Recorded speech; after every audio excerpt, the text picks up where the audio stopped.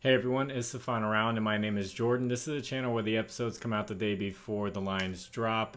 And the players that I'm going to give you are based off of recent history. This is a data channel. So I don't have the lines, they're not out yet. So if you're on a player prop app, you can do what you want with it. You can take fantasy score. You could take hits, runs, RBIs, total bases, whatever you feel like. If you're on a sports book, you could do hits. If you're on the sleeper app, you could do hits. It's all up to you what you feel is best based off the opportunities that I give you.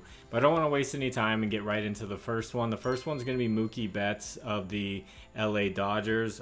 Since the All-Star break, since he's come back, he has 7 hits and 13 at-bats, so that's a 538 average, and he's got 1 home run since returning from the All-Star break. He'll be going up against Grayson Rodriguez, who gives up a 292 average and a 341 on base percentage to right-handed batters. So this is a good opportunity for Mookie Betts, who is playing well out of the All-Star break. Grayson Rodriguez is actually worse against left-handed batters, so some notable left-handed batters I want to point out on the Dodgers are going to be Max Muncy and Freddie Freeman, so you can take a look at those guys. And before I get into the second pick, I want to point out one of my partners, ParlayPlay. Use promo code FINALROUND11. They'll match your first deposit up to $100. They do a 7-man up to a 75x play. They also do 2-man insured plays, and once a day you can do something called slide the line, where you can move the line up or down on a player to make it to your advantage. So they're doing a lot of cool things, a lot of different things than other player prop apps. So check them out. I'll have a link in the pinned comment for ParlayPlay, and you can get that $100 match with promo code FINALROUND11.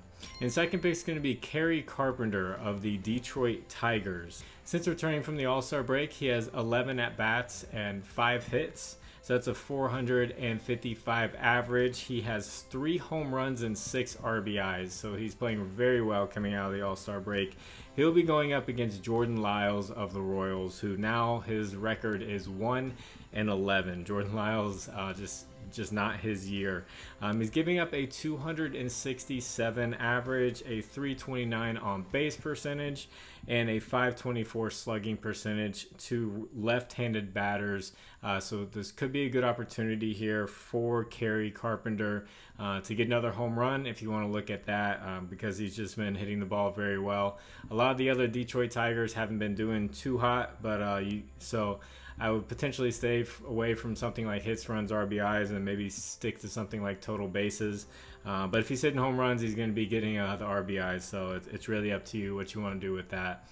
And before I get into this third pick, if you could please like the video, subscribe to the channel if you haven't, and if you have a little bit of extra time, can you leave a comment for the algorithm? YouTube told me recently that a lot of people were commenting, and it makes the reach wider. So thank you to the people who do comment. All it takes is one little thing, you press submit, and it tells YouTube to get it out there. So thank you to the people who do that. My third pick is gonna be Taylor Ward of the Los Angeles Angels. Now, I'm recording this before he's playing his game, so since the All-Star break, he has 10 at-bats. I don't know how he's going to bat tonight, but in those 10 at-bats, he has 5 hits, so that's 50%, 500 average, and he has 1 home run.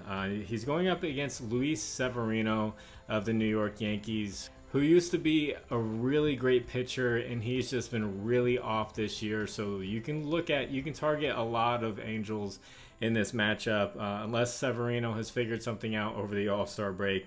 But he's giving up a 302 average, a 370 on base percentage, and a 552 slugging percentage to right-handed batters.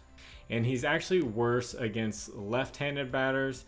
So some notable left-handed batters to look at for the Angels will be Mike Moustakas, who actually has history against him. He has 7 at-bats against Severino with a 429 average, so good history there, even with Severino when he was pitching well.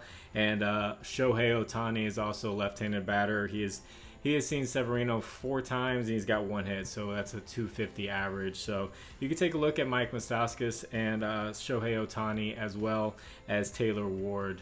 Just a good matchup overall for the Angels, unless Severino finds his old self. So if you'd like to discuss these lines further, I have a Discord. The link is in the description. It's completely free. There's a lot of conversation about esports, Korean baseball. I saw some tennis today. There's WNBA, of course, baseball conversation. A lot of people doing their own research and bringing it there. It's just a great community overall. So I would love for you to join, hop on in, and we're all just trying to find the best plays for each other so we can all make money together. And with that, I don't charge for any of this information. If you feel like giving back and you do well with this, I have a Cash App and Venmo in the description, and you can donate back to the channel. I did want to say one thing. I know you've probably heard of this a lot, but yesterday I watched the movie Sound of Freedom, and I know a lot of people know that human trafficking is going on, and it's just it's a big problem, and it's a modern day slavery, pretty much. So if you haven't seen that movie, I would recommend that you do go see it, just to support the people who made it, and also to make it a little bit more real in your mind of what's going on, to hopefully help people take the step of maybe donating to organizations and doing whatever we can to help with this problem. I know news outlets or whatever are trying to make it all political, but it's not a political thing. I'm not saying it's political.